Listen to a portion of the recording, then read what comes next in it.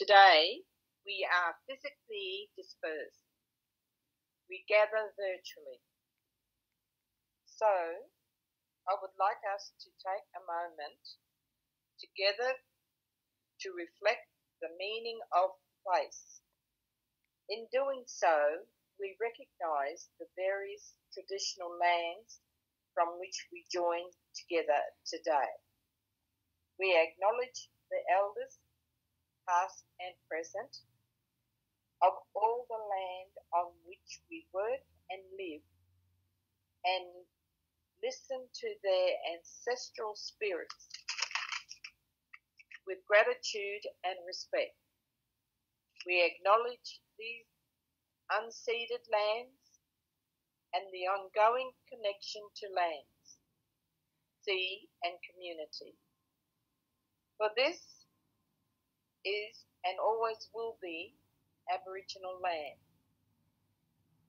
Please now take a moment to join me in acknowledging the traditional lands that you are on and respectfully honour the custodians who continue to care for country.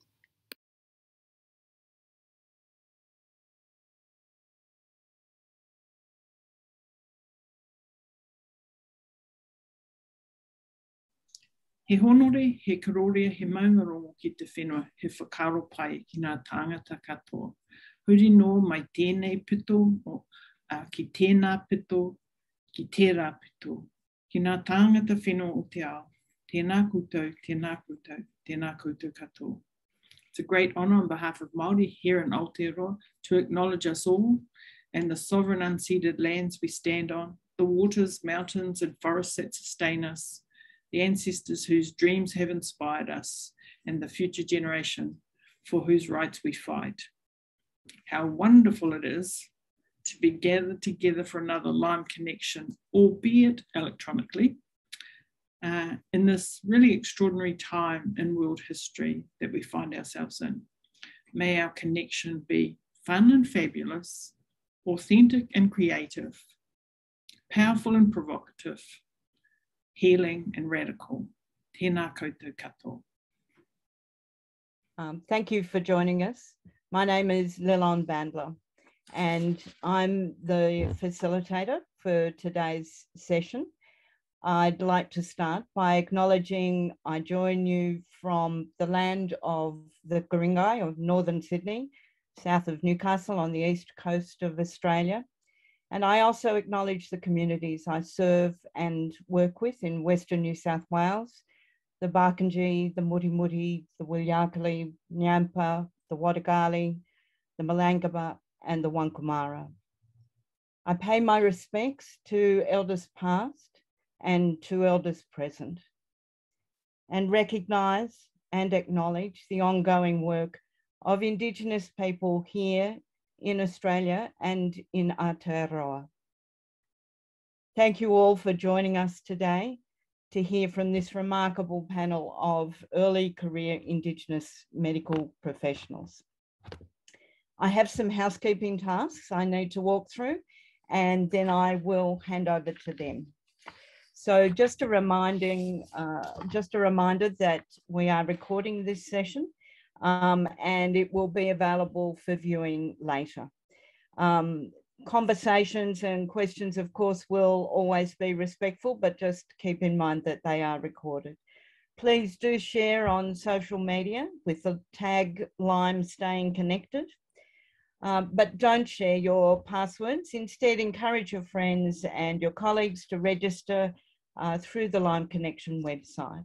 And through that, you will also have the ability to connect with other people who have attended Lime Connection 9, and there will be access to their contact details if you would like to use them. Please, through this session, you know, we've got a lot of people online across 2 nations, and if there are any technical problems, don't hesitate to contact us by email. The Lime team will be watching for you and will help out as best we can. We will also be accepting questions throughout the session. There's a Q&A tag at the bottom of your screen, and you're more than welcome to use that to post any questions that you'd like. And sometimes people post comments as well, and you're more than welcome to. You know, really, I'd encourage you to engage with the conversation and come to this session to hear from a group of people who bring new eyes to things. As you can see from my hair, I'm an old person, and I've been in this for some time now, and I always look forward to and enjoy the opportunity to hear from people who are not quite as battle weary. I guess I should just outline what we'll do today. Initially, each of the panelists will introduce themselves a little bit and then talk a bit to the question that has been posed for today. And then we'll open it up more broadly to a discussion. And of course, we will welcome your questions from the attendees. So let me begin by just briefly reminding you about what the question actually is. And it's a question that I think many of you will have had to have thought about in your own work environment, and many of you will have that as an ongoing question throughout your professional life, and it's something that people have to think about. I've been assured by my colleague, Dr. Preece, that it's an important question to ask, and I think it is. And Dr. Clanton has also pointed out that there are 3 parts to the question, and perhaps that will help us navigate through it a little. So to open this, if you've read people's bios, you will see that this is not your average group of young medical professionals. And many of them have had a number of work placements and work opportunities and careers, in fact, before coming to medicine. And I think that helps inform some of what they'll be talking about today. So let me start by handing over to Dr. Dalton. He's a GP registrar in Perth, and I'm sure he'll tell you a little more about himself. And I hand it over to you now. Thanks, Prof. Hi, everybody. I'd just like to start off by acknowledging the country that I'm on up here in Perth, the Whadjuk Noongar Whadjuk people, and pay my respects to the elders past, present and emerging. And it's a privilege to be working here with the mob. Just a bit about myself. Mera Nunta Intalangu. So I've been learning my language, and I really wanted to say it smoothly today, but it's not coming to me. Eba Didingu Aranda. So I'm Corey. I'm from the Western Aranda regions of Northern Territory, but living here in WA and working. And as the Prof mentioned, I'm a GP registrar completing some hospital training this year up in the northern suburbs of Perth at Joondalup Hospital. I want to, I suppose, posing this question, and like Dr. Clanton pointed out, and we really split into the 3 phases, and I suppose I bring it from my journey. And I like the fact that the Prof mentioned that we're young. Some are, me not so much. I came into medicine a little bit later in life. I was 42 when I graduated. But I think that really gave me, I suppose, a leg up in regards to the experience and transferable skills that I could bring into being a young doctor. When you look at the right place, start with that part of the question. You know, the internship is pretty well planned out from you. Have you mapped out areas that you need to work in, Gen Surg, Gen Med, ED, etc. So you don't really have also a choice in the teams that you work with, essentially, but you do have some consideration, I think, to where you're going to work. And for me, it was looking at my student placements, and I implore you to have a look at that those exposures that you have to help make that decision. Because what it does, it gives you, I think, 3 key things to look at. Workplace culture, the Indigenous health and the actual practice in healthcare that organisation has, and the rotation availability for your career progression and pathway. So for me, team structure, more so looking at, you know, not the us versus them, the doctor versus nurses, all those sorts of things. It was like, I want to work in a team where everyone works collaboratively. We all have one job to look after our patients. And seeing that collaboration really makes a difference in the workplace. From the Indigenous health and practice, I looked and really focused on a hospital that I chose to go to that probably I felt at the time had the best Aboriginal health workforce, but also looked at the Aboriginal healthcare team and the health workers they had was brilliant. I had a really close working relationship with them. It really helped me connect with patients, and there was a good cultural identity that was felt in the hospital, and that's really important, I think, as an Indigenous doctor starting out new, to make sure that you keep that connection and you've got some like-minded professionals that are surrounding you. And rotation availability, I looked at a place that offered paediatrics and internship, which I was successful to get, thankfully, and that was something that helped me progress to my GP training. Work environment, I think you've got to, like we said, you've got to feel safe. As an intern and an RMO, you're still learning, and you are going to get things wrong, but that's okay, because you should be in a protected space where you have your senior doctors looking out for you. But you've got to make sure that that environment, again, picking the right people to mentor you, informally or formally, give you that protection. There's lots of stresses as a junior doctor when you start, and you know, we all know in medical school there's lots of stresses there too, but it sort of changes because you go from one day in that old adage, if you are the medical student and then tomorrow you're the doctor, and sometimes you are the only doctor on that ward and you've got a team of allied health professionals, nursing, orderlies, patients, all asking you the questions. So psychological stress is going to be there. So you've got to give yourself the ability to unpack that. I think clinical leaders do really value building that trust with them. So have a really good communication technique, build rapport with your clinical leaders, whether it's consultants, registrars, nurse managers, allied health professionals. Have that network happening early in your career and when you start that placement. You're at the peak of your knowledge when you start med school, unfortunately, and then it's sort of, you know, depending on where you work, you do lose some, so you've got to keep yourself abreast of things. Workload, it can be very hectic as a junior doc. You've got to draw the line when it comes to extra hours, those sorts of things. You're going to do some, but make sure that you set the scene early, and, you know, realise some teams, cultures can put undue expectation for, as a junior doctor, that you must do extra unpaid hours, but really look at that and talk to your peers about that. I think it's important to make sure you have a work-life balance. You know, there's studies out there with us as apprentice doctors, so to speak, that you need to build your confidence. To do that, you've got to start taking on responsibilities, build your empathy with your patients and your patient care, and look at the social context in regards to healthcare, looking after your patients, especially from the Indigenous patient perspective. Go to your teaching. You know, the senior doctors, again, will help you build your knowledge base informally on the rounds.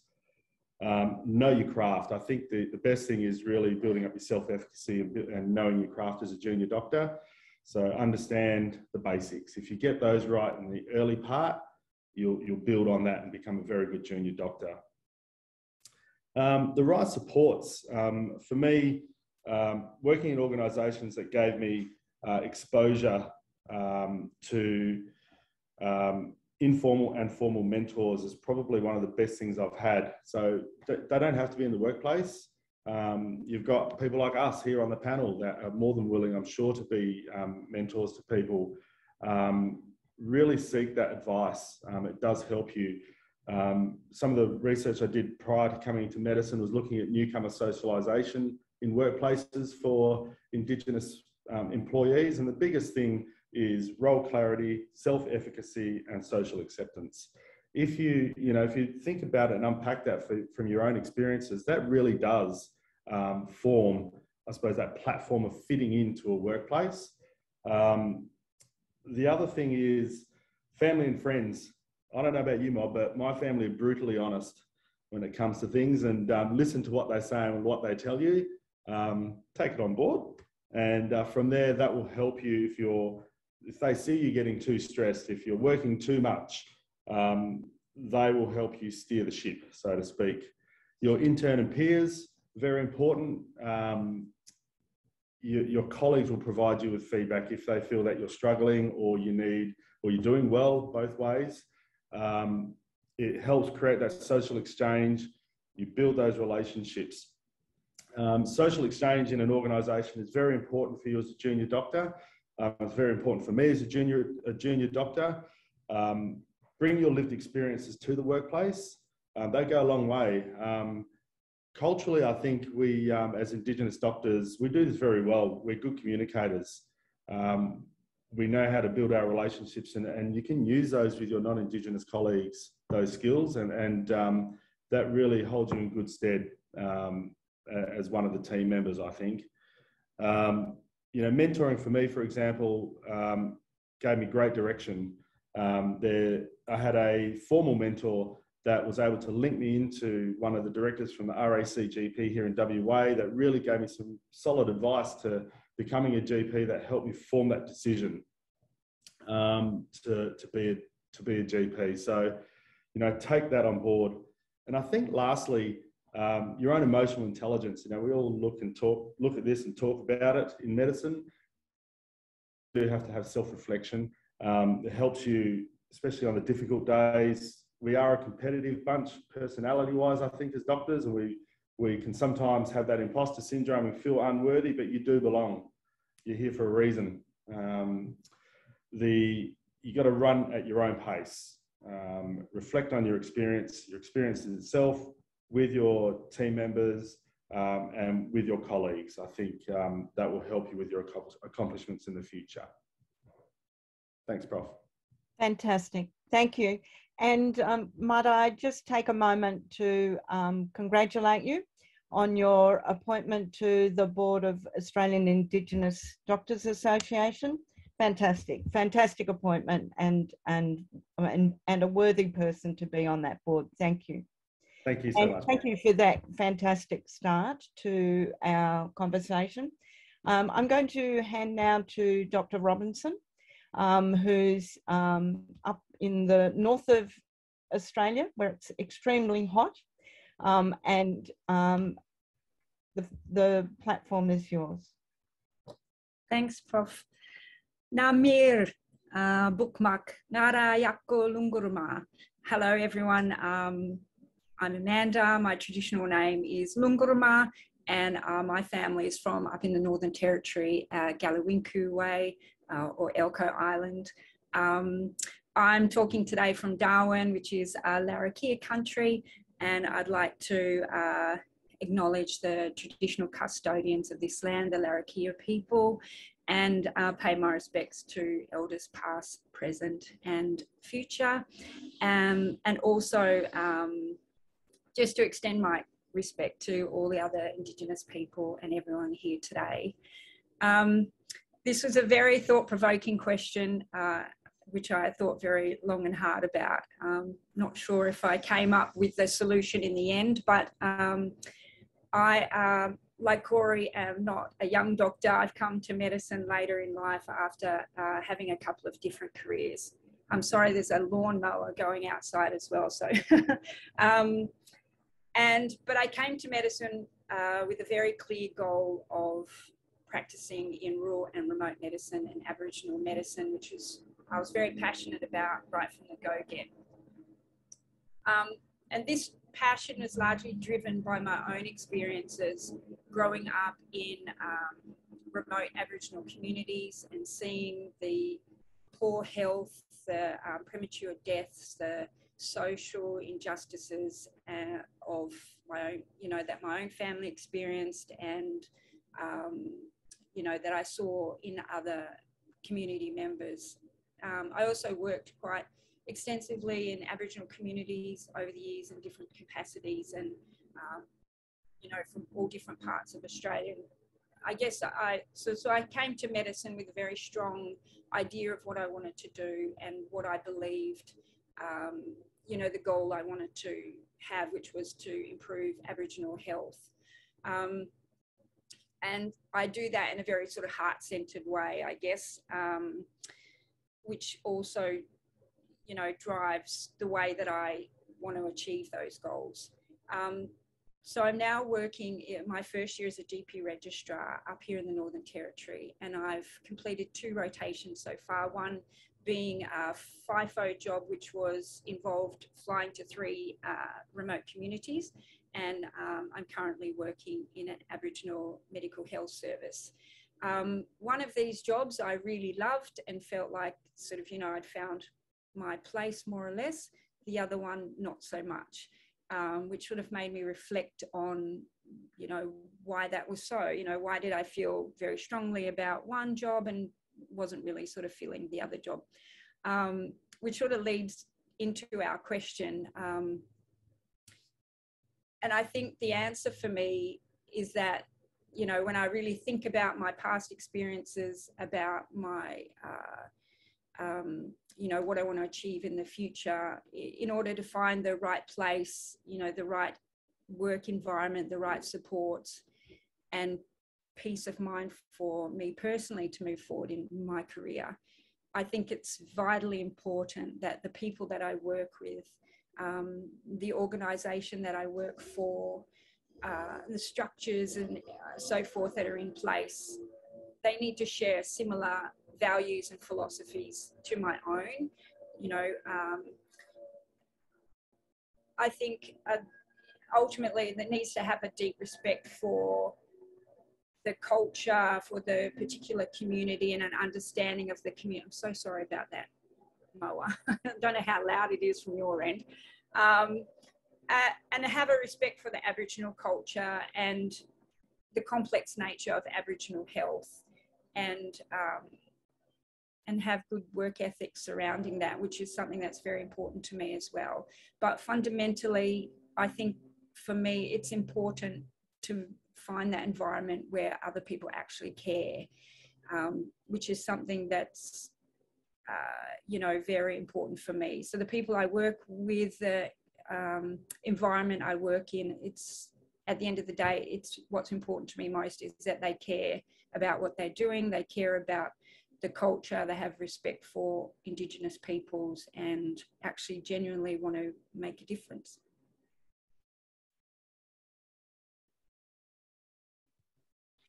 Thank you, Dr. Robinson. That, yes, I think working beside people who care can provide you with a daily impetus to keep going.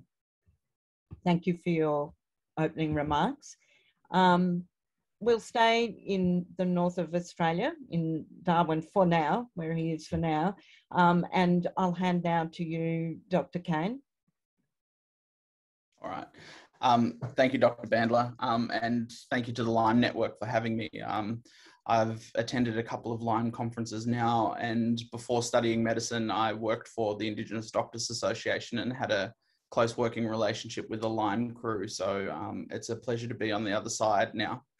My name's Justin Cain. I'm a Milroy and Ewan man from New South Wales. Mum's mob's from Moree in northwest New South Wales, and our family grew up on the Mehi Mission and Top Camp there. And our mob's the traditional owners of the Warrumbungles National Park, where a lot of people seem to visit. My dad also hails from down the south coast of New South Wales, from Wadi Wadi Ewan country, little village called Wreck Bay Village in Jervis Bay National Park. And that's my ancestry on both my parents' side. I'm working as a surgical registrar here at Royal Darwin Hospital in Larrakia country. And I've been here since January this year. Prior to that, I worked as a junior doctor in Sydney at St Vincent's Hospital and doing a rotation to Wagga Wagga Hospital. and then also working at Royal North Shore Hospital last year as a vascular surgery registrar. This year I've been selected to onto the vascular surgery training program, and as far as I'm aware, I'm the only Aboriginal person to ever have done that, so I'm a bit stoked with that. And I'd want to pay my respects to Kelvin Kong, Professor Kelvin Kong, who was the first Aboriginal surgeon, without whom, and also to our Maori brothers and sisters from Aotearoa, who have also paved the way for people like me to get on. This question really hit home for me, and I thought it was an excellent question and very relevant to my current practice. So last year I made the decision that, you know, I'd finally had enough of working in metropolitan hospitals, working in large centres where actually not a lot of Aboriginal patients would be presenting. And I felt that over the course of my junior doctor years, or the time that I spent in Sydney, I felt like I was losing sight of my purpose of why I wanted to get into vascular surgery. And so I decided to come to the Northern Territory, and I have loved every minute of it ever since. Being here on Larrakia country and working with the Aboriginal patients of the top end has been rewarding in so many different aspects of my life that there's too many to talk about for this session. But it makes me think about this question, and, you know, as a junior doctor, there's three things that I think about with regards to finding the right place, or three things to think about for yourself. And the first thing is social supports. And the second thing is mentorship. And the last thing is purpose. And I feel like this is important throughout all stages of your career and training pipeline. And I've found that myself. So coming up as a young guy applying for medical school, like, all due respect to Dr. Bandler, I remember she interviewed me for medical school at the University of Sydney, but I subsequently went to the University of Wollongong. And reasons for me choosing that was because, you know, my mob's from South Coast, New South Wales. Wollongong Uni was home territory. I had a very strong social support, and I had a community there as well. And so that was important to me. And I felt like with that support, I was able to comfortably complete medical school without having to worry about being isolated. Throughout my journey, I feel that mentorship has been important as well. And so thinking of places to work and professions to be in, I feel that mentorship has been a particularly critical part of my training. I've been blessed to have a lot of mentors from a lot of different surgical specialties, not just vascular surgery, and also non-surgical specialties.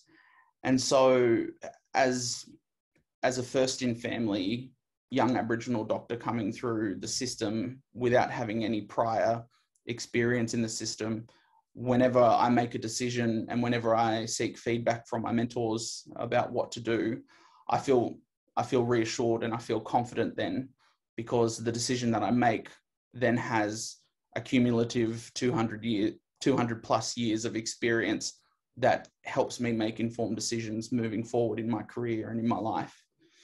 And then the final thing is purpose. And I think being a young junior doctor, or not even young, just being a junior doctor, young Aboriginal doctor coming through the system, and Maori doctor for that fact, coming through the system, I feel like we have a strong cultural backbone in that, you know, there's a purpose as to why we're seeking medical careers. For me, choosing vascular surgery, unfortunately, a lot of mob are overrepresented within the statistics around vascular disease. And a part of the reason why I've chosen this specialty is because I know that I can make a difference in this specialty more so than any other surgical specialty.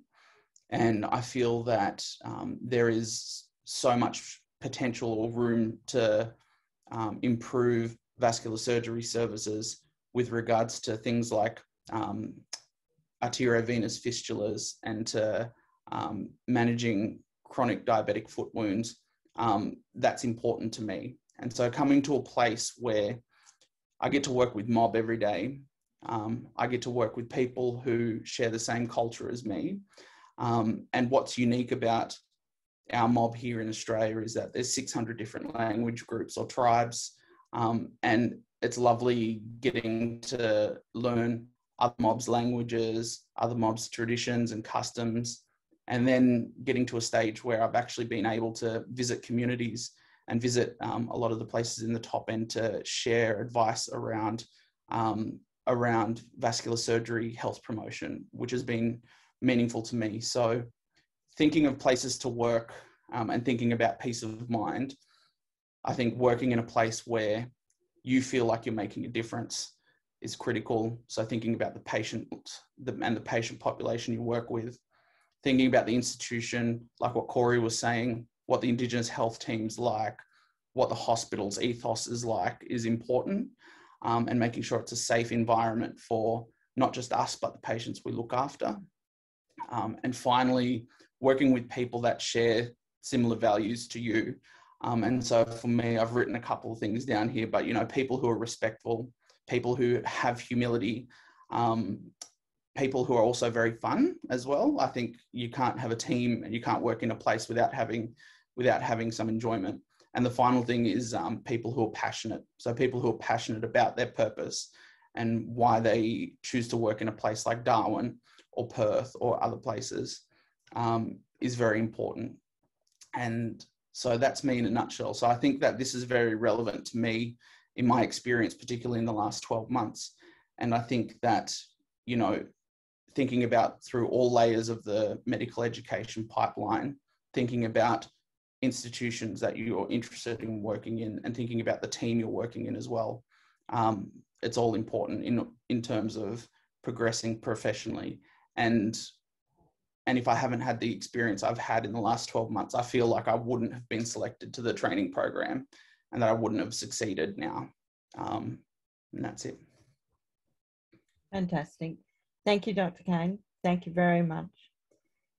We'll move from Northern Australia to Western Australia, and I'll hand over to my colleague, who I've known for many years now, to Dr. Talila Milroy, who is based in Perth and is also a GP registrar. Thanks, Lilon. I'd also just like to start by acknowledging the Noongar Whadjuk people whose land where I'm broadcasting to you from today. I am, as Lilon said, a GP registrar, but I did my training, my medical school and internship residency in Sydney, and moved across here to be with family. Again, I just echo everybody else in saying that I think this question was really important.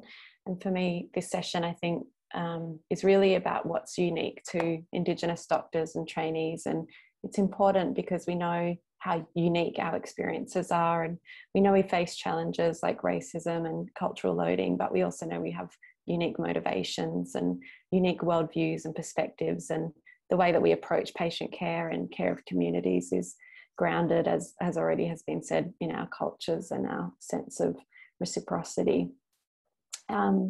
So when I think of the right place, I think of where I can feel grounded in myself. And for me, family fulfills my social and emotional needs. So at various times, places where I can be most connected to my children, my husband and my extended family. So in the most practical sense, place comes with convenience. And I think as medical professionals, and especially if your drive is Indigenous health, you're automatically very giving of yourself. And so I like to find places that I add value to, but also that I draw value from. And usually that surrounds, how does this place fit with me and my life and what I hold with significance? And then similarly, like the right work environment comes with flexibility. So having grown up in Perth, but completed high school and uni in Sydney, then moving back to Perth, I've found ways to connect with country and family when these things have been more transient, but the right work environment really allows the flexibility to take the time to connect with these support systems and ground myself. And I also value work environments where I'm able to contribute to ideas surrounding system or organisational change, and particularly, for example, in the clinical setting, how to improve care for Aboriginal patients, or improving cultural safety for patients. And if I imagine my ideal work environment, it is culturally safe for me and my patients. And it includes the value of professional development for all staff surrounding cultural safety, removal of cultural loading from me in the professional space, things like cultural leave allowances and flexibility in work hours to allow teaching and research, connection with family, and valuing of my role as a mother and a daughter, a sister, and a granddaughter. And in addition to the removal of cultural loading, I want my knowledge of Aboriginal health to be valued, but equally, I want my skills and knowledge of medicine itself to be valued. And so if I think about the right supports, I think these come from personal, professional, and organisational levels. And I've mentioned family already as a key support. But professionally, I personally gravitate more to female mentorship and support. And I think you find these supports sometimes in incidental ways, but overall my mentorship comes from people I admire, and they have values and they have strength that I hope to emulate. And that helps me feel strong and motivated, and also not alone in my own kind of frustrations and insecurities in some of the environments that we work in. But from an organisational level, I think generally that comes from embedding in networks of people like Lime, and groups or committees that value your perspectives, allow you to contribute and see a place for you into the future. And it also comes with being notified and included in emerging opportunities for career progression, professional development, both in and out of the Aboriginal health space. And I think in terms of peace of mind in progressing professionally, I spoke earlier about how things can sometimes be transient, and that includes, you know, some of the supports and people in your life. But peace of mind is like that for me also. I think all health professionals have days where we leave feeling kind of ready to give up. And there are some days in clinic where I just have to kind of stop and pause and breathe because it's been overwhelmingly busy or stressful. But I find more and more the rewarding days are more rewarding than the stressful days are stressful. And as flawed as some of our medical training can be, I think there's unseen ways that our clinical skills and knowledge and creativity and problem solving develop. And when these aspects become stronger, you can really appreciate some more of the smaller moments. And I think that the motivation required to reflect on how you want to progress professionally comes from seeing changes are happening, and that you can make a tangible difference to a patient or a medical student or an organisation or a system. So overall, I think it's really the small wins and the small successes that kind of lead you forward and nudge you to an end goal that gets closer, even if you're not quite sure what that end goal is. And Lilon spoke earlier about the battle-weary kind of older people, but I think we really have to respect that knowledge that's come before us, and and also not be disheartened that these battles have been happening for such a long time, and just, you know, hope that, you know, change is coming. It's on the horizon. It'll come at some point. But yeah, thanks to everyone that's spoken so far, and I think yeah, there's a lot of, you know, really kind of positive and common themes coming through. So yeah, appreciate everyone's time this morning.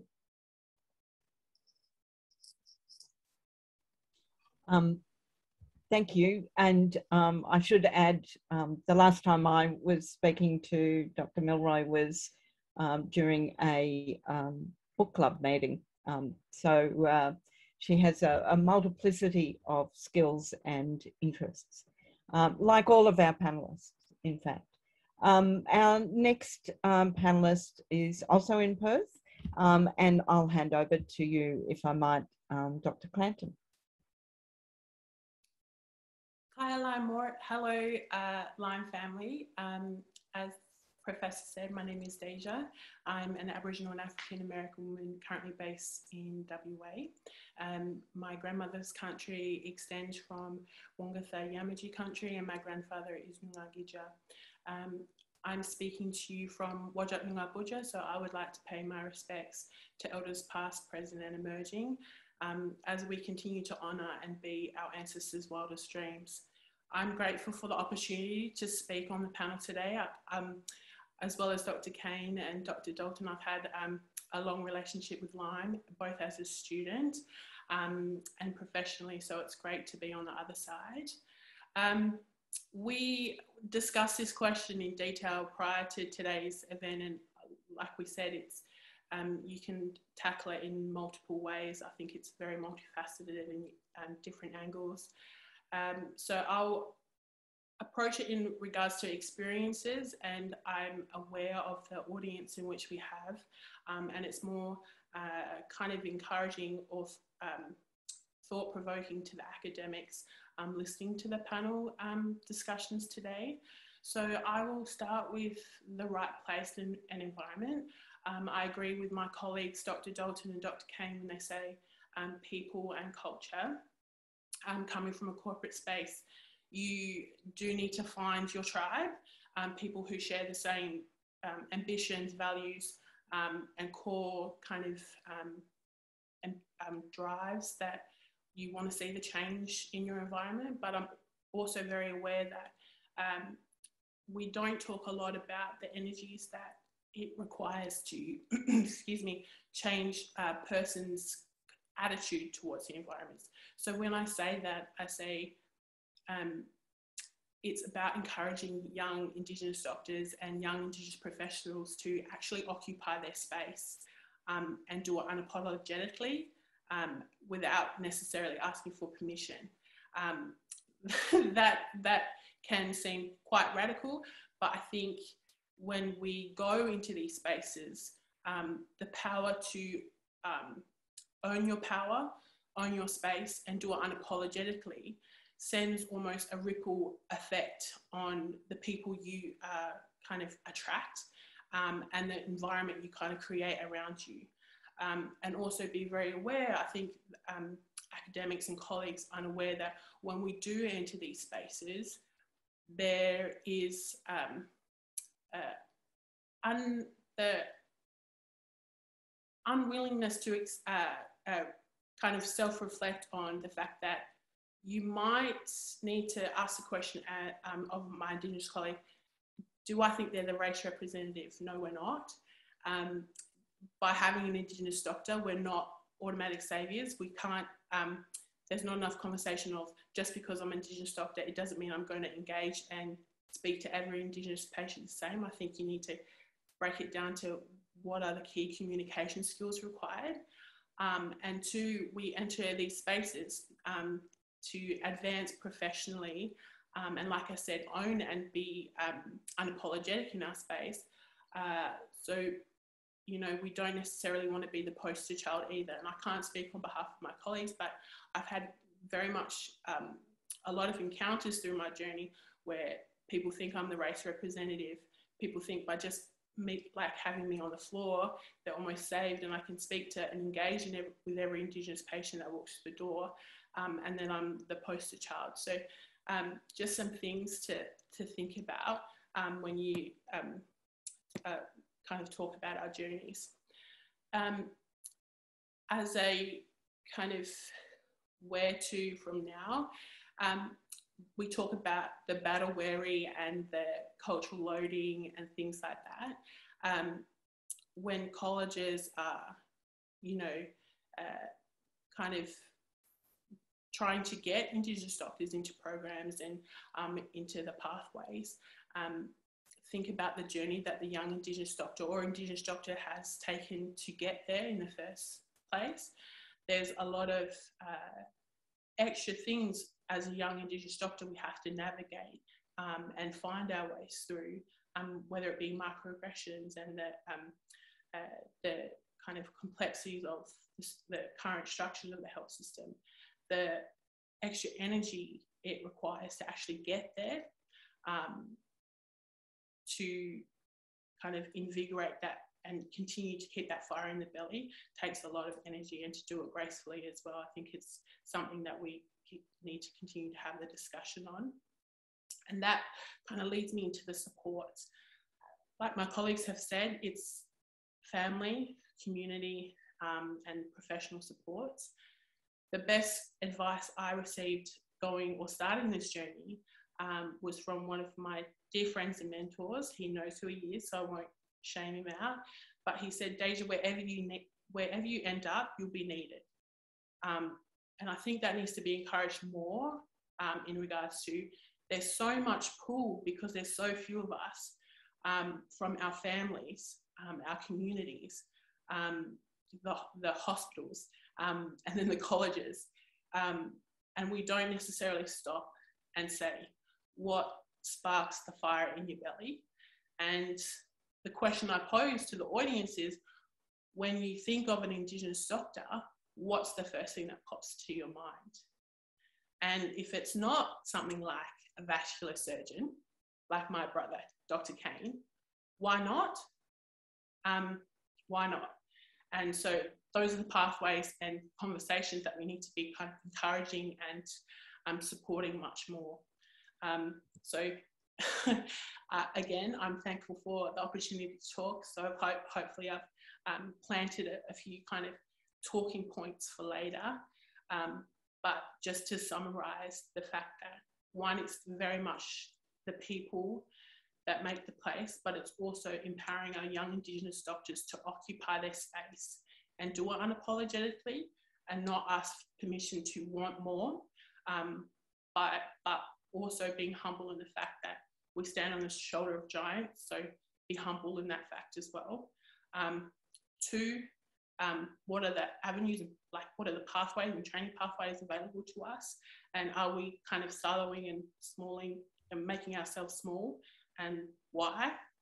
And two, get the right people around you, your family, your friends, your professional kind of, your colleagues, and your mentors make a big difference in this journey. But like I said, when you know who you are and own your space, you kind of create that environment and the people around you. Thank you. Thank you. Thank you very much. A lot of food for thought there. And I appreciate you taking the moment to articulate your ideas and your directions of thought. So thank you. We're going to go right over to Aotearoa now, to Dunedin, and I'm handing over to you, Dr. Jackson. Thank you. Thank you. Tēnā koutou katoa. E mihi ana ki a tātou ngā tini whanaunga e hono mai ki tēnei kaupapa I tēnei rā. E mihi hoki ki ngā whenua takitaki I whakahaumaru mai I a tātou I tēnei wā āwangawanga. Ka mihi hoki ki ngā tupuna e kahatiaki I a tātou I ngā wā katoa. Kia ora everybody, I'm a junior doctor currently living in Dunedin over in Aotearoa, living and working on Ngai Tahu whenua amongst Ngai Tahu people. My whānau are from Taitokiro, from the far north of New Zealand, and it's just such a privilege and honour to be here to listen to my tuakana and friends speaking. The Lyme conference I attended for the first time as a second-year medical student, and it certainly shaped my career and continues to do so in terms of the people that I've been able to meet, the ideas that I've been exposed to, and I always find this space very valuable and affirming, and I appreciate the honesty that we can have with one another when we're amongst peers. This question was such an awesome, hard-hitting question and such an important one. And I guess for me, what I really love about it is it centres the question of us as Indigenous people first. So it's not as a doctor, as this, as that. It really centres who we are as Indigenous people. And I guess for myself, and potentially, I can't speak on behalf of anybody else, but potentially for others as well, I came into medicine really understanding that there was something about the way that the system had worked in the past or had been working that really didn't create the best outcomes for Indigenous people.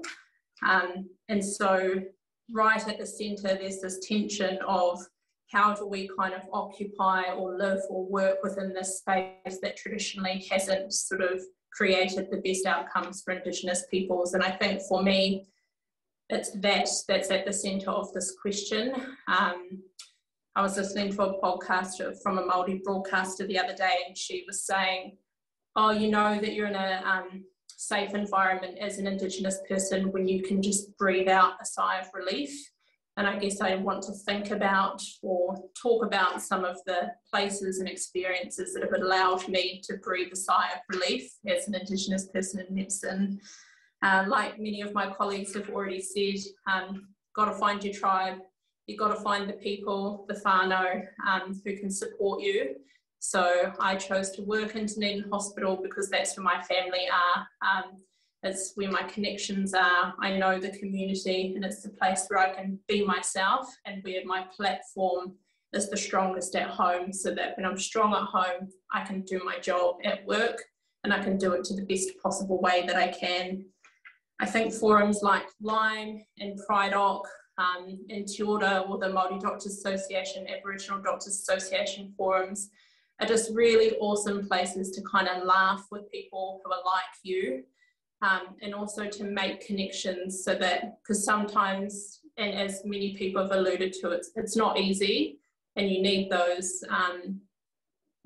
other lights to be shining in other areas so that you know that you're on the right path, doing the right thing.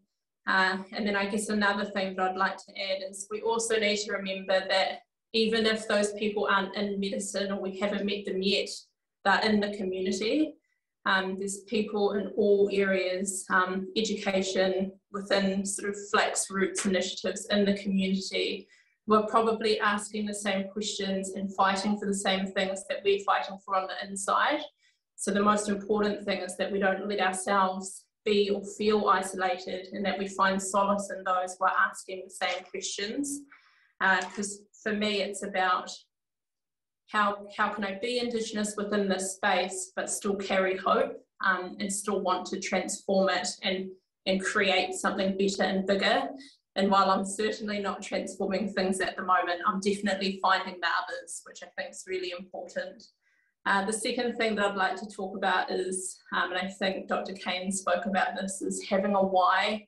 This is so important, to be able to centre yourself or have that true north or know where you're headed. For us as Māori, we always talk about our waka voyaging traditions and where we came from. We always talk about this sort of scientific endeavour of our ancestors across the ocean. They knew that there was land there, but they didn't know exactly where it was, but they had generations of science and observation and kōrero and stories that told them that that land would be there.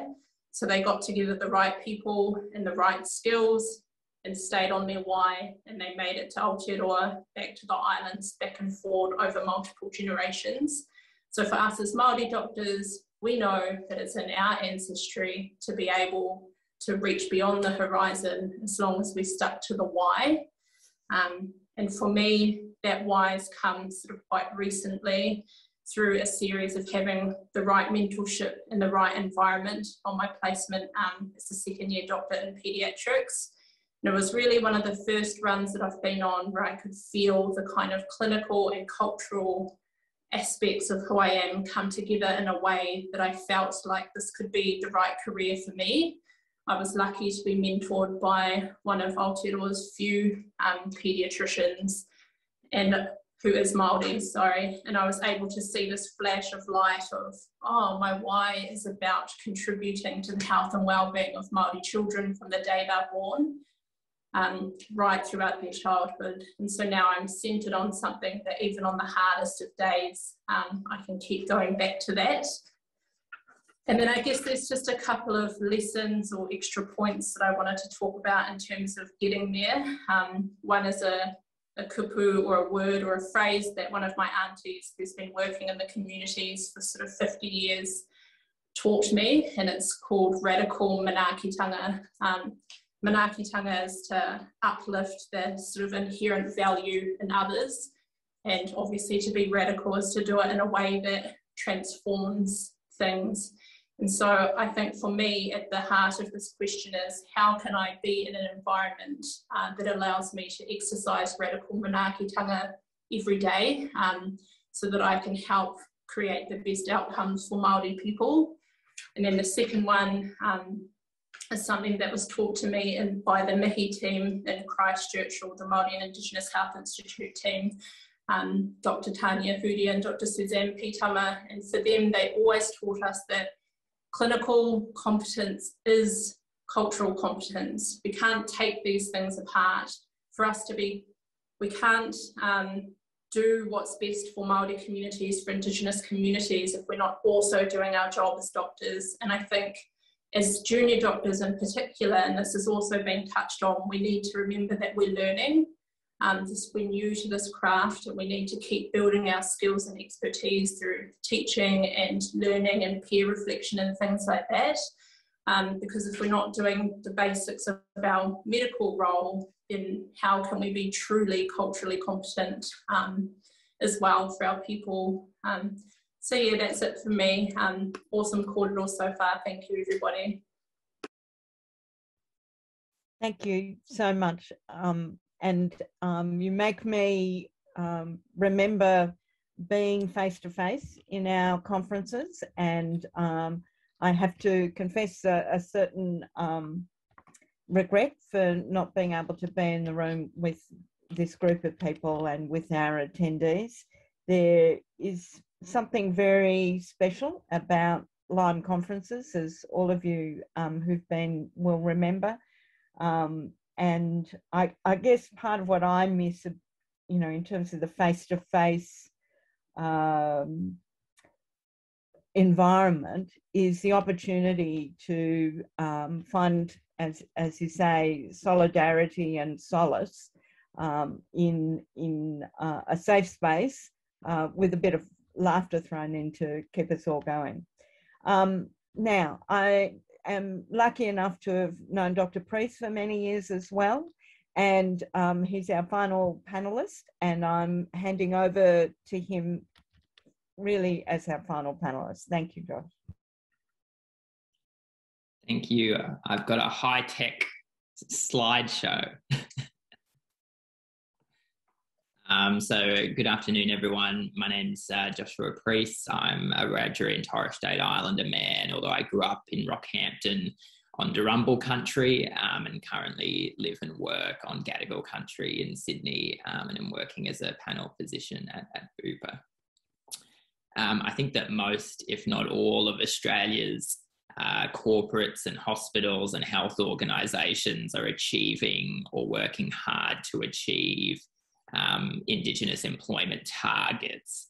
I find that I don't have to make the argument of why Indigenous representation and Indigenous perspectives matter. We're now welcomed through the front door, but there are very few organisations that could claim to be achieving a gold standard in terms of work environment and work supports for junior Indigenous staff, and I think even senior Indigenous staff. So thank you to Lyme and Dr. Bandler for putting together this panel to grapple with this question about what that ideal work environment might look like and why it isn't like that today. I think, as some of the other panelists have said,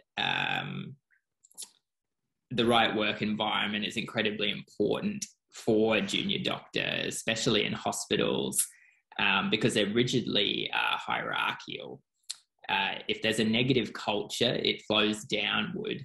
And as the most junior person on a team, we often bear the brunt of that.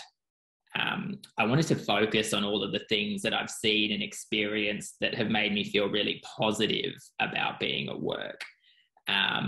So we have a bi-monthly Indigenous book club, and that has about 30 employees that joins via a video link. And in addition to making me read more First Nations literature, which I've been meaning to do for ages, which has been great, it's also nice to catch up with other people in the organisation who are genuinely committed to being exposed to Indigenous, a variety of Indigenous voices and perspectives. Earlier this year, everyone in the organisation had a specific hour allocated to them by their managers that was protected from clinical duties, where we did a 1-hour module created by SBS on Indigenous history and Indigenous culture. And it sparked some good conversations, because it was somewhat surprisingly, for all of those who have experienced death by module, it was surprisingly quite a high quality module. It was frank and it was honest about the darker chapters of Australia's history, and we need to and should be acknowledging that in the way we practice healthcare and in the way we interact with our patients, not just us, but our non-Indigenous colleagues as well. Dr. Evelyn Scott, who is a political activist involved in the 1967 referendum and the first Aboriginal woman to receive a state funeral in Queensland. Later in life, she was a resident at one of Bupa's aged care homes in Cairns. So Bupa offers scholarships in her name each year for Indigenous uni students interested in health careers. And we have a panel session where we hear from the scholarship recipients. I think that every business and every hospital has stories of Indigenous contribution weaved throughout their history. And I think that spotlighting that history and making it a part of how a workplace is thinking about the next generation of Indigenous contributions is something that I'd like to see more of. So these are all things that on their own are small, but collectively they send a signal to me that my workplace is happy to invest in more than just one painting on a wall, and happy to do ongoing work outside of NAIDOC Week or Reconciliation Week. And I'd encourage people to think about, are you in a workplace where you are just being engaged with at one NAIDOC Week morning tea each year? Because that's never been good enough, and it's certainly not good enough now.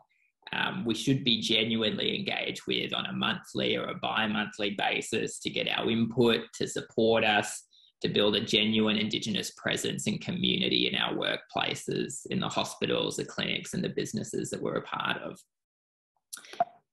In terms of the right work supports, I was very fortunate last year when I was at the Royal Melbourne Hospital to be mentored by Glenn Harrison, who's Australia's first Indigenous emergency physician, and have the peer support of Gabby Ebsworth, who is the sole Aboriginal Health Liaison Officer at the hospital.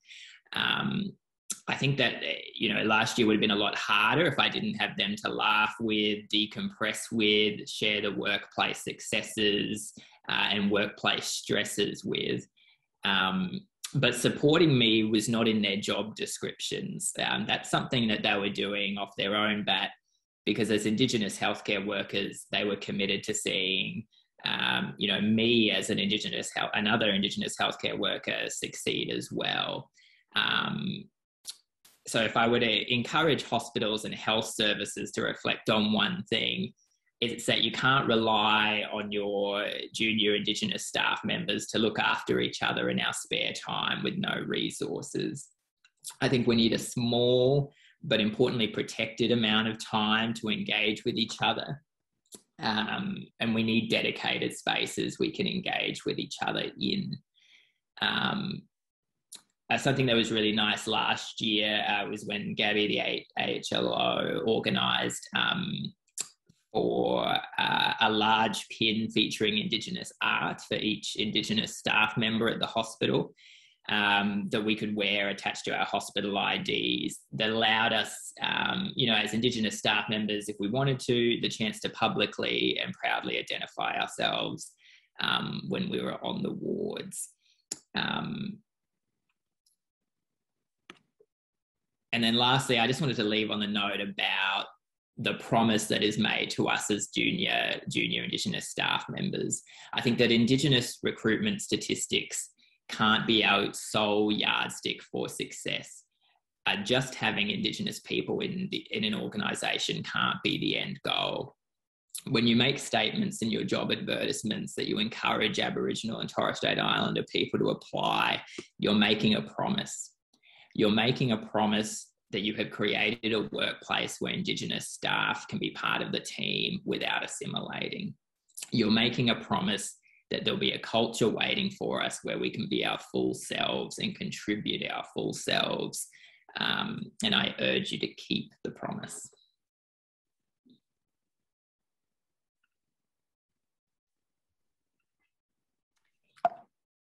Thank you, Dr. Preece, as always. And thank you for having a slideshow. That was remarkable. A little unexpected, but remarkable. Thank you. And I guess now we're really interested in picking up some of the threads of what each of you have talked about.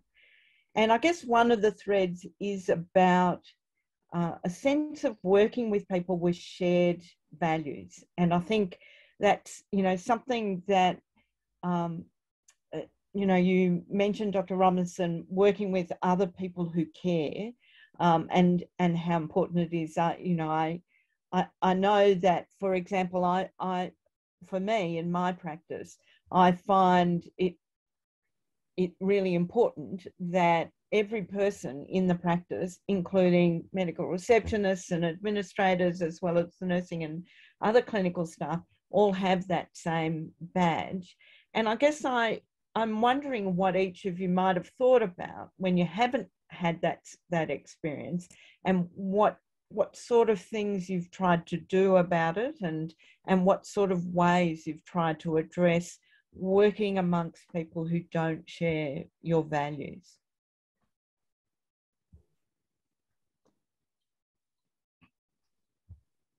Who wants to go first? Right, I'll go first. I was just about to nominate. Oh, look, I'm not going to lie. I've just come from a place that was very much like that, where, you know, it's a little bit vanilla. There's not much sort of cultural expression. And so I feel like the way I approached it was every little part of my work and my day job, I would make sure that I would insert something cultural in every single part, whether that be discussing some Indigenous health related topics with the interns, whether that be talking with patients from other cultures, because I often found that a lot of patients would identify me as Indigenous, but also as from other cultures, and so they recognize otherness, and so being able to relate to that was also important. I think with each of my consultants that I worked with last year, just talking about little sprigs of my purpose with them, and, you know, identifying different cultural or different aspects of Indigenous health within vascular surgery. So bringing that up as a discussion point was also important. And then also I worked with a fellow last year who had come over from England, and it was quite funny, his perception of race in Australia and what he had observed during his time here.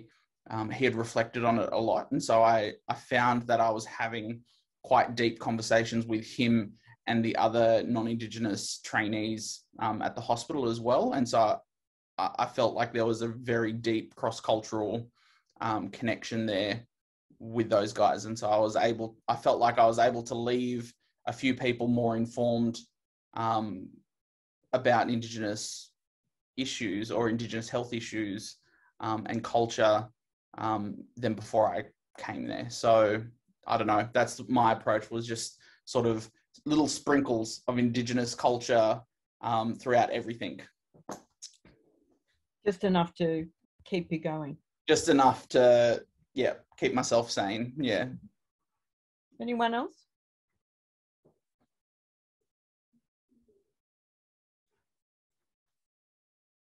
Yeah, I guess probably one of the difficult things about being a junior doctor is you're pretty much starting a new job every 3 months, and there's a new way of doing things, a new team, a new dynamic, and it can be quite awkward and uncomfortable just figuring out, like, where do you fit in to all of this as well.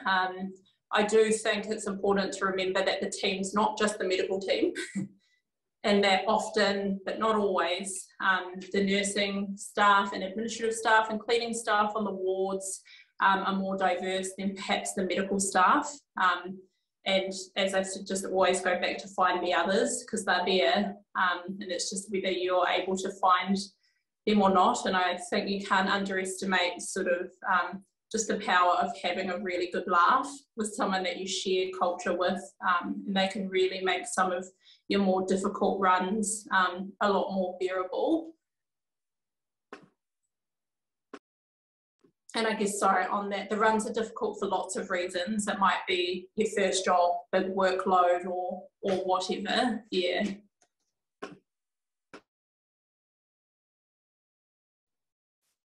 I've just found as well over the years, sort of both in my hospital years and now sort of working in community and in Aboriginal health, I found you know, when people seem to not be engaged or not interested, you know, myself and other people have sort of instigated just small things like, I know when I was doing paediatrics, my paediatric rotation in the hospital, we instigated a 1 day a week just learning the Yolngu language.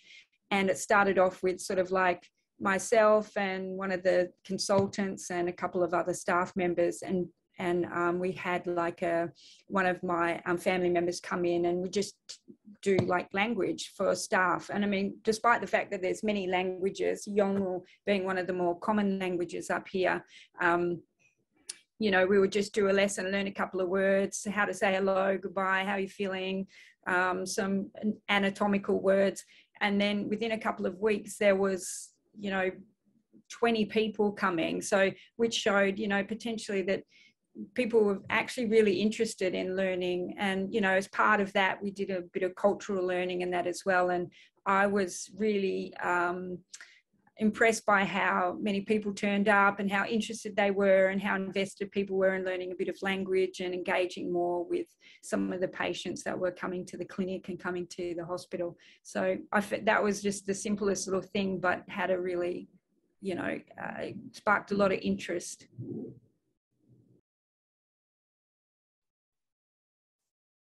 And I guess, you know, I'm conscious that particularly for you both, Dr. Cain and Dr. Robinson, you're working with a lot of Aboriginal patients and a heavy burden of disease and often many challenges, both, you know, clinically and in every aspect of their life. And I'm wondering how each of you has thought about some of the burden of that when you see your patients who you, I guess, identify more closely with and think about more closely than some of your colleagues might.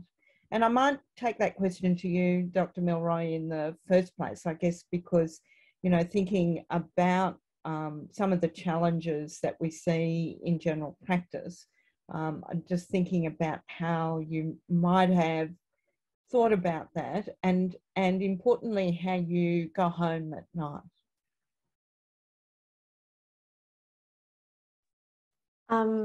Look, I think as everybody's kind of touched on today, about their like why they wanted to do medicine, and in general it seems like everyone's coming from that kind of social justice perspective and wanting to make a difference and wanting to you know, give back and contribute back to their communities. I think in terms of seeing your Aboriginal patients that are more complex and you really have a deep kind of empathy and connection to them.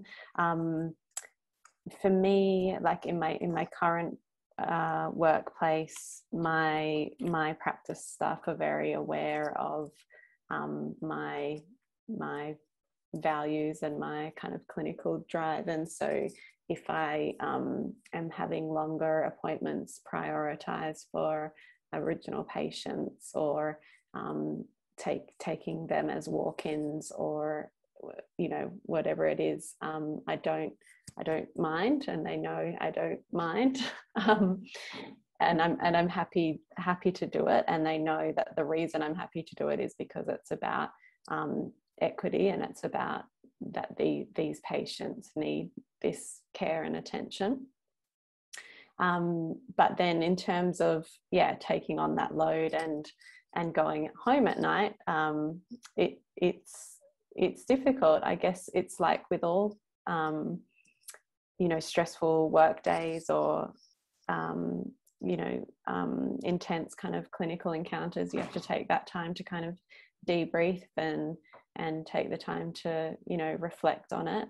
And I think, you know, one of the other kind of themes through this session has been mentorship, and you talk to your clinical mentors and your supervisors, and you find out ways to kind of process this.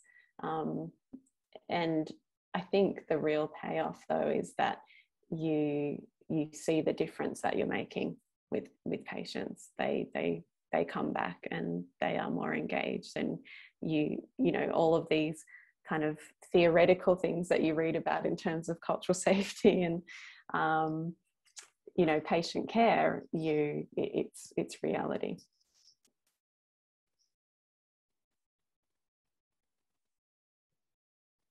I'll pick up on that one as well, Dr. Bandler. I think when I first came up here, with the burden of disease with regards to complications of diabetes, it was very, very eye-opening. And for me, I also found it quite traumatic personally, like being an Aboriginal doctor, coming in and operating on Aboriginal feet, which, you know, in vascular surgery, it's unfortunate, but a lot of the procedures we do include things like amputations and debridement. So you're sort of constantly removing tissue. It was very, very confronting and very traumatizing in the first instance, seeing a lot of infection-related pathology. And so, you know, for a good time there, I had to debrief with, you know, my consultant, who's also a very close mentor of mine now.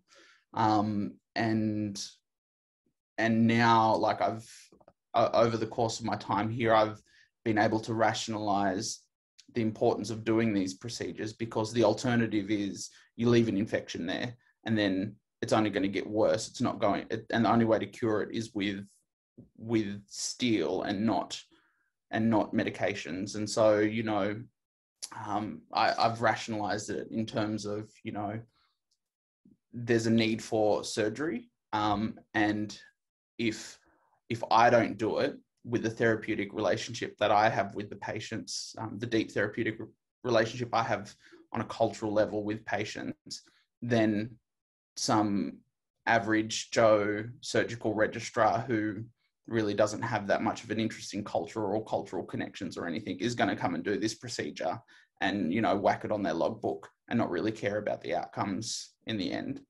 And so I'd much rather be the person doing it and seeing the patient rather than someone else coming in and not really worrying and just worrying about logbook numbers as opposed to long-term outcomes. And I think, Justin, like some of what you've talked on before as well is like identifying these kind of like allies in your workplace as well. So like people that you can debrief with, but also like, I think DejaAnne talked about like occupying your space and being unapologetic about that. So as you're moving through your medical career, I think now I'm becoming more aware of, I guess, like the privilege that I have as, you know, progressing to my senior registrar years and then into fellowship. How can I leverage that kind of seniority, I guess, to make other people accountable. So whether it be like specialists and questioning them on their commitment to, you know, our close the gap targets and things like that. How are they going to contribute back to this space? And as you say, like providing bits of education that might, you know, help with this advocacy for the patients that we're seeing. Yeah. Yeah, 100% agree. And, you know, here in the Territory, there's only one vascular surgeon in the entire Northern Territory. And he's a Kiwi Pākehā man from Aotearoa. And I feel like because of his upbringing in Aotearoa and understanding of like Maori culture and te reo and just how important the Treaty of Waitangi is in Aotearoa, I feel like he's brought that same sort of cultural understanding to Australia. And although it's different, the way in which he communicates with patients is amazing. And I've never seen a Pākehā doctor or a Gabba doctor do that before. And so, so I feel like having him around, like I feel comfortable being an Aboriginal person around him as well, because he understands culture and works with all of these patients up here and provides an excellent service for them. And so debriefing with him was an important part of this, because, you know, it's our standard practice up here, and it's a shame, and it's a shame to say it, but, you know, most of the fistulas we make and the feet that we operate on are black arms and black feet. And so it's unfortunate, but it's just something, part of the life up here in the Territory. Yes, and I guess what you've emphasised actually is just the fact that you bring something to the consultation that other people don't or won't or can't. And I guess, you know, holding on to that and holding that close and recognising that is an important part of this. I guess, you talked, Dr. Preece, about the workspace and about NAIDOC Week and some of that, and all of you really in some ways touched on issues around cultural loading and thinking about, you know, your place in the wider organisation that you work with or work for. And I'm wondering how you've come to think about that and care for yourselves and think about, you know, your place in an organisation, your responsibilities and your duties. And I'll just open it up to each of you, but we might start with you, Dr. Dalton, just to, you know, think about what that means for you in your day-to-day work. Yeah, I think you know, sitting here listening to everyone, sort of you bring back memories of examples in the workplace that I suppose when you think of cultural awareness in the workplace for the non-Indigenous team members, I've had two examples come to mind particularly. One was on a surgical rotation with an Indigenous lady, but with a lot of mental health issues, but very much being pushed out the door. And, you know, primarily you think, well, from a mental health perspective, you need to sort something out from that as well. But the commentary that came from that in regards to an Indigenous person, you know, this is how they live, this is their normal. We've all experienced this sort of behaviour in the workplace, and having to correct it, I think, is always difficult because it's taxing on you as an individual, because it falls to you to then make that change. And the second example was another Indigenous patient who came in with who'd been assaulted, heavily intoxicated, but was being again treated, cleared by imaging from CT brain, chest x-rays, or not chest x-ray, actually I'll come to that, but continued to complain of right-sided chest pain.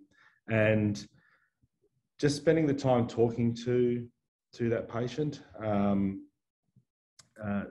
you know, on a cultural level, you can actually sit there and understand where they're coming from, and realising then they had a couple of broken ribs that were chronic and hadn't been treated every time they presented to ED. So it's been missed every single time. And I suppose then when I look at what we're discussing about that awareness and being that advocate, and having that cultural appropriation, so to speak, it's hard.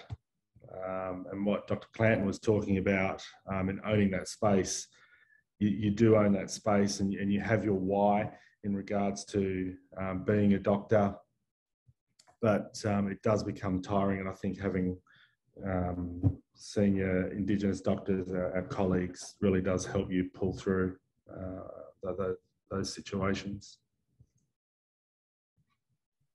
And feeling a sense of alliance. Definitely. You know, it's where I'm working now is great, but it's not as much as an Indigenous focus as where I've worked or where I'm about to be going. And I do feel a bit of out of place, so to speak, while I'm here, but I'm here for a reason, to get some particular training. And it is hard to build the like-mindedness with some of my colleagues, but you know, I do find when you do start engaging those conversations, they're very receptive to it on the majority, which is good. And you can build the alliances relatively quickly there too. And Dr. Clanton, you're unmuted. Yeah, I'll just tag on to Dr. Dalton's comments. And like I said, when we talk about owning our space, there's also that underlying at what cost. And I think that's what our colleagues have expressed today. There is a lot of work that goes into occupying one space and doing it unapologetically, and people need to understand the work that goes into that, the energy that it's required to continue that.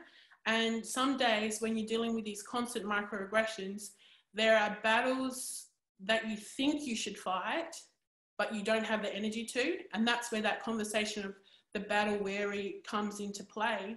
And then you walk away from that situation going, I should have said something. Should I have said something? I know I should have said something, but I know that I've got like 4 more fights today. Do I have the energies to do this one as well?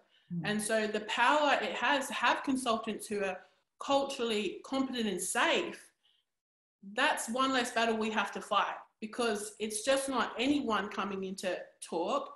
It's a consultant, and it goes into play that hierarchy and the power it has for a consultant and international doctor to be so culturally aware and create a safe space, not only for you as a junior doctor, but to your patients as well.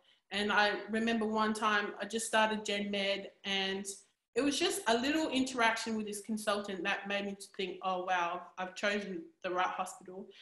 Because he was like, we're going in to see this young Indigenous gentleman. He's got this, and this. I think it's better that I just go in by myself, Dej. He might be a little bit uncomfortable with a young female as yourself coming into what we're about to discuss. I was like, oh, that makes a big difference. I didn't even have to, he understood. I didn't even have to explain the situation, and he directed where this needed to go, because he had taken the time to learn and understand what it meant to be culturally safe. The kind of negative things that you encounter. So again, like Dr. Dalton said, there's been plenty of scenarios where you're just like, really, this is coming out of people's mouths in 2021, but you just, again, being there and challenging them, not necessarily exerting a lot of energy. I had a pharmacist, again, our colleagues are just not doctors, they're nurses, pharmacists, and so forth. I needed to discuss some medications for a patient, and the patient had come in with alcohol-induced pancreatitis. And she goes, oh, is the patient Aboriginal? And I went, actually, no. And it was just to call her out, and just a simple, actually no, and oh, but no. And I just placing the fact that, okay, she's had to check herself in front of me. And I know she had to kind of think about a few things, and I was just like, not all Indigenous people are like this, and no, this patient isn't Indigenous. And you could see her like ticking over and realizing, oh, I think I've made a mistake. And I've left it there. And later, she's obviously come back to try and be my friend, and I was just like, nah, I'm not doing this. But, you know, it's just that, it's just the daily interaction you have to do and be like, okay, I can plant this here. I don't need to explain myself. No, this is not correct. And just leave the situation and allow people to reflect on what they've actually done. But on the flip side, that to have that representation, when we say about purpose and making change, just to see, you know, when you walk past your mob and you just like see their eyes light up because they've seen you. They've seen you walk past their ED bed, or they've seen you on rounds, and you know, there's been a few occasions where you just, you know, whispers, countrymen standing like, you know, come here, bub. You Aboriginal? Yes, I am. And they just, oh, you know, we're so ashamed, but we wanted to ask. And that's where the power of representation is. And not only do you get to experience that, which makes your kind of purpose, you know, even worth it, but your colleagues get to see that interaction as well. And they understand where that power lies in future engagements from there. Just picking up from what you were saying there, Dr. Clanton, I feel like with those sort of interactions now, like, you know, our days are already so busy with our clinical duties.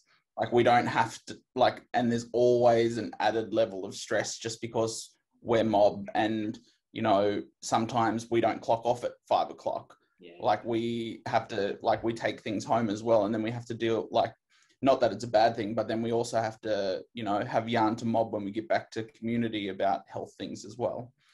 But I find with those sort of racist interactions, and they're not always microaggressions, they could be flat out macroaggressions as well. Like, they could be macro. And I've had a couple of instances just in the last couple of weeks where I've had to do that as well. And I think, you know, unfortunately, medicine is a very hierarchical structure. And I've been to a couple of presentations recently where people have spoken about how hierarchies are breeding grounds for implicit biases. So I think I always thought that was really interesting. But as I feel like I'm getting more senior now, and also I feel like I'm in a stage of life where I'm so culturally strong within myself because I know my mob and where I'm from and all of that sort of stuff, and the work that I'm doing, I feel like when I have those interactions, it can be a one-way street. Like, I don't need to exert any more energy. I'm like, look, this is what I've interpreted. This is my take on it. This is what I suggest you do. This is not a back and forth. Like, this is me sending this to you, and I'm going to keep going on with my operating list. Like, that's the stage I'm at. It's like, you know, this isn't a to and from. This isn't a negotiation. Like, this is what's happened, and this is what it is. Yeah. And this is what you know, an explanation. It is what it is, and yeah, yeah, that's it. Yeah. And Dr. Robinson? I found, look, I mean, I think just working the nature of the environment up here is, like Justin said, we're on a day-to-day basis in the work that I'm doing is with Indigenous patients, working with Aboriginal health practitioners, particularly where I'm working at the moment. There are a lot of Aboriginal staff as well. So people are pretty good where I work usually, because we're just sort of in amongst that. And I guess in my experience up here as well, the people that generally choose to do rural and remote medicine and work in Aboriginal health have, you know, done that for a reason. But that said, you know, I know there's been a couple of instances where I'm working currently where, you know, I've called out just blatant racism. And like Deja and Justin have alluded to, I think sort of as you get to a point where you're so, you know, culturally strong and assured that it's just not I've come to the place now where I'm just happy to just call it out in the most appropriate way. You know, generally just to say, look, that's not appropriate. Let them have a bit of a reflect on that. And just basically calling people out for when they've expressed something that's inappropriate or just plain out racist. But, you know, I mean, I experienced that a lot more when I was in the hospital environment, but I think where I am now, like I said, most people are doing the work that I'm in now have actually chosen to do that. And I mean, it's very challenging and, you know, there's lots of challenges and you bring a lot of things home and there's just massive, overwhelming chronic disease. And a particular challenge I think that I face as well is that I work with a lot of people from my own community, come across, you know, family members and things like that on a daily basis sometimes. There's extra challenges that come with that as well and complications. But yeah, and I think that part of that as well is just knowing your boundaries with other people, with your clients, with your patients, with other staff members as well. And I think as a Indigenous medical professional, I think you have to hone those skills more quickly than maybe your other colleagues do, because there are so many challenges and different complexities that you face on a day-to-day basis. I think you either sort of, it drives you down, or you need to sort of rise up a bit and be like, nah, this is who I am, and this is what my belief systems are, and this is what I'm willing to tolerate, and this is what I'm not willing to tolerate. And I think I'm becoming better at that as I move forward in my career. Yes, I think that's, you know, that's what you would hope, that as you develop as a clinician, you also develop in those sort of skills as well. And I just wanted to turn to something that you mentioned, Dr. Preece, about the promise that is made when an organisation says we encourage Indigenous applicants, and think about how that actually might play out in a hospital setting. I mean, I know you now don't work in a hospital setting, but do you think there are things that you would have liked to have seen in the hospital setting, or in one that you might work in the future, that would make a difference and keep that promise? Yeah, so I'm going back into the hospitals in February to start my psychiatry registrar job. So I'll be back into the thick of things soon.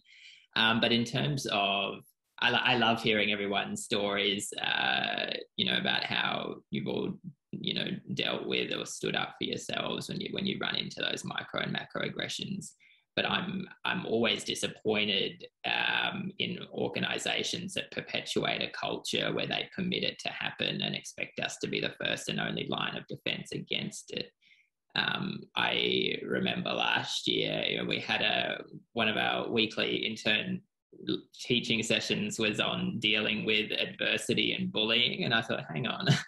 Maybe instead of teaching all the interns to deal with bullying, you could teach the consultants not to bully us. That might be a more direct approach.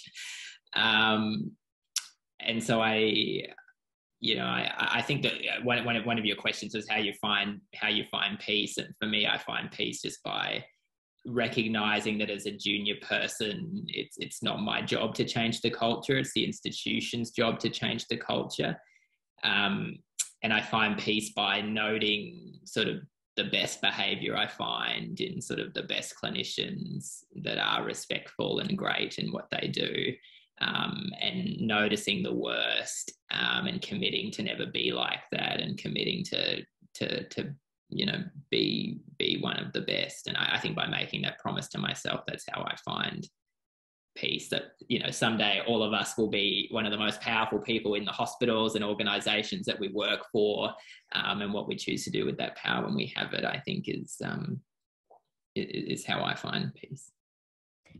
And I guess laying down those principles and values to live by for when you are the most powerful people in the hospital or in healthcare. And look, I frankly look forward to that day.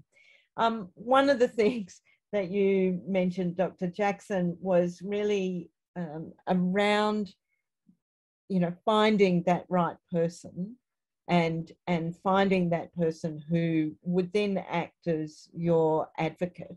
And I'm just wondering how that really informed you thinking about your own future as a senior clinician. Yeah, loving all the talk so far, and definitely relate to all of it. I think something that's definitely still the case in New Zealand is the reality is most of Māori health is in the hands of non-Māori people, because most doctors are non-Māori as it stands at the moment. We don't have parity in terms of our doctor practicing population. And so we actually need buy-in from our non-Māori colleagues or our non-Indigenous colleagues to do the work, because we, especially as young people coming through, cannot take on all of that role and burden and things like that. And through finding the right people in right place, I've learned that medics love evidence. You know, nothing like a good audit to show the differences in outcomes or what you're doing within a department to kind of highlight to people, for people to be able to get on board. And we don't know who our allies are if we don't float conversations. And I find for myself personally, because I can go down the rabbit hole of getting quite cynical quite fast, and I need to stay positive and kind of proactive, get on top of things before I'm reacting to a macroaggression or a microaggression.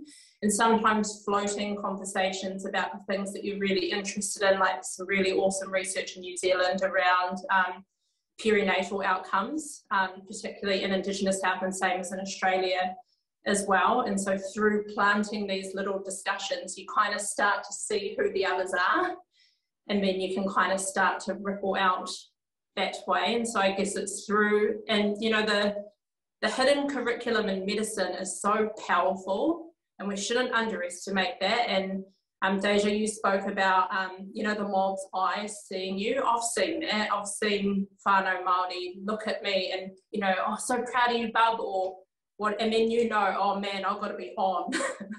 I've got to be the best goddamn doctor that I'm ever going to be, even if I don't have the skills yet, because these expectations are high. Like, yeah, so I think just being comfortable in yourself to be able to plant those little seeds or little conversations with people, because sometimes those people aren't the other Indigenous people in your department. Sometimes they're another colleague or a consultant, and you thought, oh man, that was completely left field, but we've just kind of boxed, as we think that people box us, maybe we've boxed them as well. And I've definitely found a lot of people through kind of taking that sort of more proactive approach. And I think for myself personally, it's a more sustainable road forward, because the cultural loading is difficult, and we all experience, you know, oh, hey, it's Māori, you know, we want to focus on Māori health. Do you want to do this, or what about this? But we also shouldn't underestimate the power of bringing other people into the conversation as we search for experts in, you know, this person's got a heart condition, we'll call the cardiologist in. We should feel the same about Indigenous knowledge keepers as well as experts that come in, because for all of us, we'll be in a different part of our kind of cultural strength, cultural journey. There's dynamics about, you know, I'm from a different tribal area to the tribal area that I'm practicing in. There's all these kind of nuances that we inherently know about and carry as Indigenous people. Yeah, so I like to plant seeds on my terms, I guess, rather than feeling kind of defensive and upset.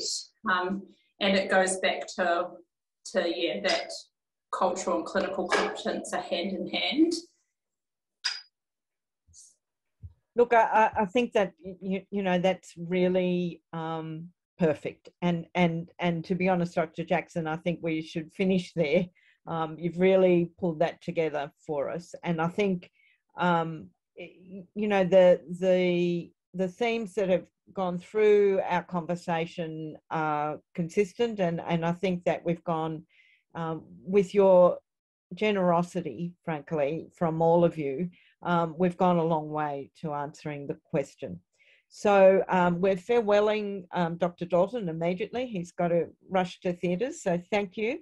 But also I'd like to thank each of you, the panellists, because you've given not just your intellectual and energy, but also your emotional energy and your commitment and your depth of engagement and thought is truly appreciated, and something that I've really treasured the opportunity to be party to. So I'll just let you all relax now. Thank you. We've just got a little bit of work for our attendees to do because they need to just complete a survey, and the survey is in the link.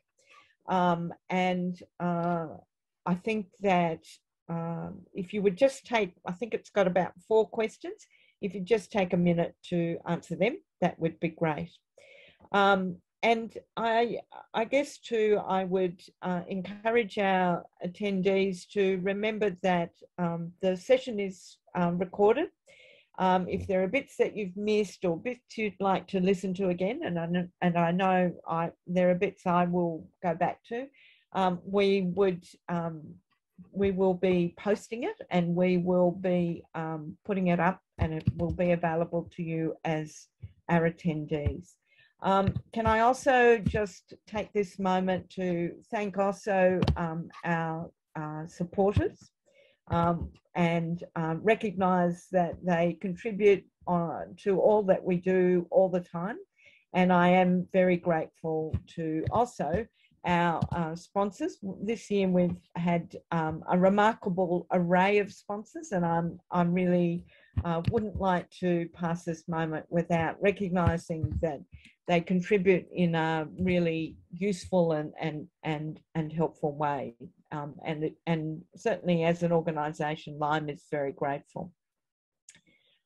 So without really anything more, I'd like to finish the session to once again thank each and every one of the panellists.